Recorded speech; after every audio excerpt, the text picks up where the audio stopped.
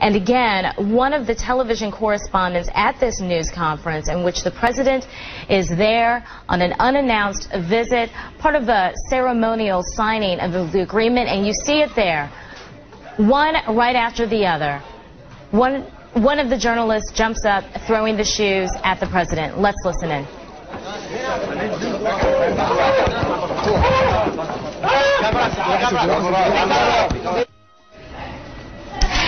And we have been looking at video that just arrived here a few moments ago, video of a news conference with President Bush and Prime Minister Nouri al-Maliki as they talked about their signing of this agreement, the Status of Forces Agreement and Strategic Agreement. Let's listen in to the reaction.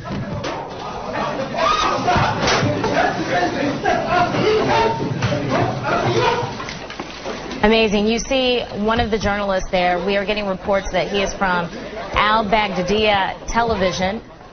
A correspondent at this press conference reportedly says this is the end, makes the statement, this is the end, just before throwing the shoes. Patty Culhane joins us now live from the White House. Patty?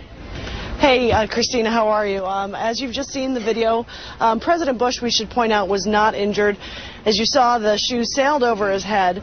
I'm just going to ask if we could switch the monitor real quick so I can see what you're seeing.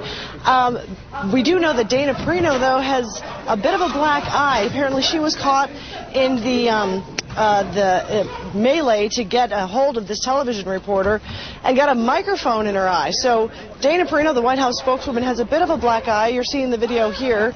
Apparently, as you said, this is a television reporter, and he screamed out, "This is a farewell kiss, you dog." Now, people at home might be wondering, what is the importance of the shoe?